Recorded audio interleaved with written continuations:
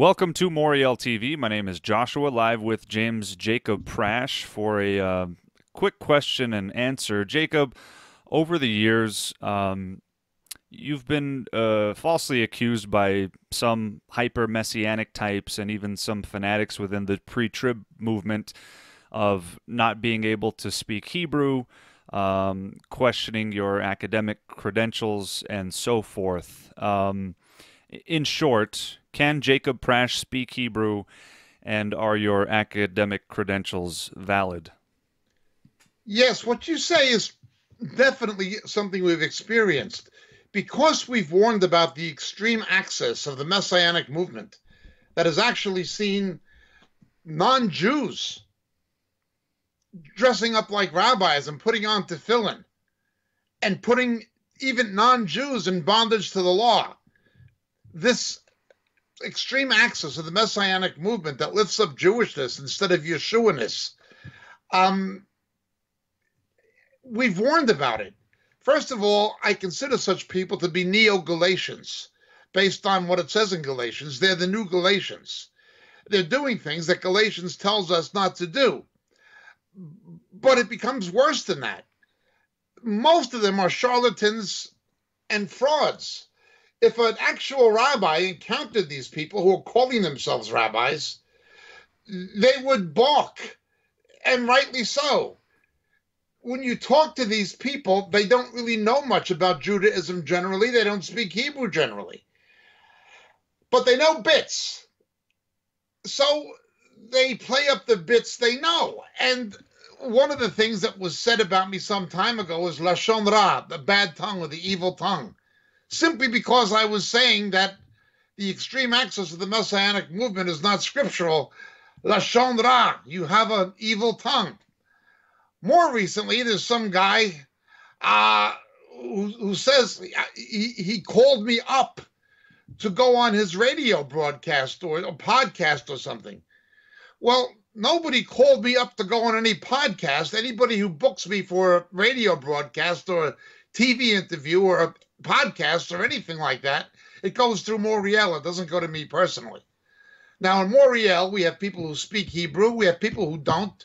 We have people who can only read it or speak some, but we have Hebrew speakers and we have non-Hebrew speakers. Maybe he called Moriel, I don't know, but he did not call me. And his claim was he asked me a question in Hebrew and I couldn't answer, therefore I'm a fraud.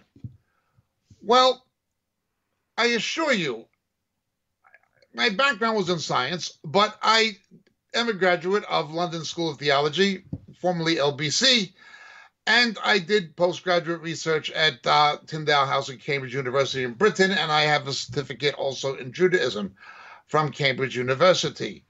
As far as speaking Hebrew, אני כן מדבר עברית, אני יודע עברית טוב מאוד, אני גרתי בארץ לכמה שנים, יש לי משפחה, הם מאמינים ישראלים גם כן, אנחנו מדברים עברית בבית לפעמים אפילו, אני לא יודע מה שהוא אמר, אבל לראות את הגויים האלה, להתלבש כמו איזה רבי, עם תפילין, עם כל מיני, זה שטויות, זה משהו מגוחך. אני לא מכיר אותם, אני לא יודע מה שהם עושים, אבל זה בטוח שאני לא רוצה שום קשר איתם. וזה לא נכון שהם באו להתקשר אליי, להזמין אותי להיות באיזה רדיו שלהם. זה לא נכון, לא נכון לגמרי. בלתי אפשרי. שמי יעקב, אני מאמין, אני יודע עברית, אני יודע יהדות מן הבחינה של תיאולוגיה אקדמית גם כן, ואני לא משקר, אין לי שום סיבה לשקר. ככה. So, any Israeli who just heard what I said will tell you I can speak Hebrew. I refuted these claims. I stated my background, and that's all there is to it. I don't know, silly people saying silly things. Now, I know that the pre-trib people, in their desperation to discredit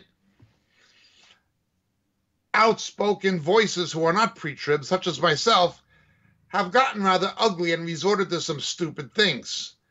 they're grabbing onto all kinds of things. So if some crackpot who puts on tefillin or a talit and wears a kippah states that I don't know Hebrew and I don't know Judaism and my credentials are false, well, these things are not true. But the internet is the wild, wild west. Anybody can say anything. And so they'll get a hold of it and propagate it. They have to take the ad hominem approach instead of dealing with the issues. The plain meaning and plain reading of the text of 2 Thessalonians and of the Olivet Discourse makes it clear we must know who the Antichrist is before the rapture can happen. That's the issue. You want to debate that? We can debate that. But in the inability to debate that, they're going for personal attacks and finding crackpots saying ridiculous things. It's absurd. There's nothing I can do about it except tell you the truth. It's just not like that. I assure you, I've been an evangelist to the Jews for well over 30 years. I've witnessed to Jews in a number of countries. I've lived in Israel. I speak Hebrew. My family are Israeli believers. I was in the IDF for a very short period, just for some training, but my son was in it for the full 3 years. My wife has degrees from Israel in Hebrew language and in Jewish history. Although she's a mathematician by profession, she has additional credentials in Judaism. She's a graduate. Linguistic Judaism. We don't have anything to lie about. We have no reason to lie. Anybody can go to these universities and see for themselves who graduated when and so forth. Now, I don't play the academic card and make a lot out of credentials. I just don't go around calling myself by titles, and I don't want to. I don't even call myself reverend. The only reason I'm ordained is because it allows me to perform rites of passage legally. Some people want me to sign a wedding certificate or a burial certificate, or to be able to visit patients in a hospital who are sick when it's not visiting hours. Okay, so I have a credential by way of practicality. But I don't go around calling myself reverend. Now, legally, I am one, but my name is Jacob or James Jacob. Please don't call me reverend. Yeah, I am one, but don't call me that. I don't need titles or credentials being flaunted. I'm straight. I'm straight about it. אני ישר מאוד. אני לא רוצה לדבר על איפה שאני למדתי, שאני הייתי במדע בארצות הברית ובאתי ארצה ללמוד עברית והיסטוריה של העם יהודי. אני לא רוצה לדבר על הדברים האלה. אף על פי שהדברים האלה נכון, אין לי שום סיבה להתמקד על זה. אין לי שום סיבה. I have no reason to focus on those things or to talk about them all the time. I just get on with the ministry. Just that simple. I don't think I have anything to prove. I don't have anything to prove other than the messiahship of the Lord Jesus. That I need to prove from the scripture. I need to prove the messiahship of the Lord Jesus. That is the reason I studied Talmudic Judaism. If I was an evangelist to the Mormons, I would know the Book of Mormon better than I do. If I was an evangelist to the Muslims, I would know the Quran and the Hadith better than I do, the way my friend Jay Smith does. If I was an evangelist to Roman Catholics, I would be an expert in papal encyclicals. I would know these things, and the Summa Theologia and so forth. It so happens my primary calling was an evangelist to Jewish people, so I studied rabbinics and Talmudic literature. I studied the Midrashim, I studied the Tosefta, I studied the Talmud, I even studied the Zohar, which is essentially occultic, it's Kabbalistic literature. But you must know what the people believe if you're trying to reach them. You have to understand their presuppositions. Like Paul in Athens, he knew what the Epicurean and Stoic philosophers believed at Mars Hill with the Areopagus debates. He knew what the Areopagites believed. He knew their presuppositions. So study to show yourself approved. Know what the people who you're witnessing to believe. It's important and it's necessary. Now, if that's why somebody is studying Judaism or Islam or Mormonism or anything, we have a Moriel missionary, an excellent one, who has to work among students in Thailand, and he's quite expert in Theravada Buddhism. He has an academic knowledge of Buddhism, and he, of course, speaks the language. He speaks Thai. There is a value in this, an evangelistic value and a value in apologetics.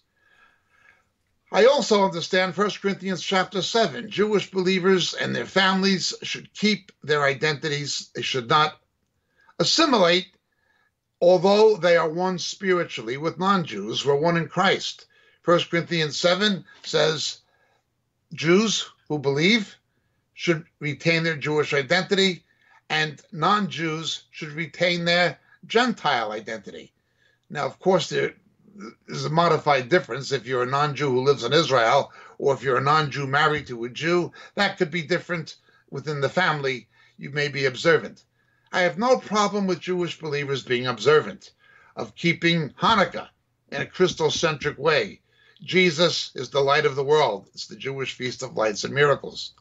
Or Pesach, Passover, Jesus being the Paschal Lamb, the Seh Pesach. These things can be used evangelistically to reach out to unsaved Jews. It's cultural identification with the people you're trying to reach, as long as you do it in a Christocentric way to portray Jesus as the messianic fulfillment. Keep your culture. Mezuzah on the door. If you wish to eat kosher, it's a personal choice. I have no problem.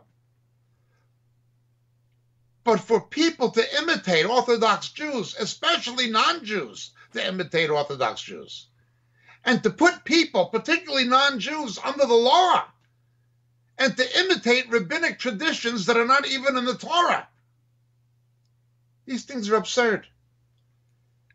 But the people doing such things are my critics because I say it's absurd. The people I know, including people in our own ministry, who were saved from Orthodox Jewish backgrounds, and we've had some incredible people with us who are from that background.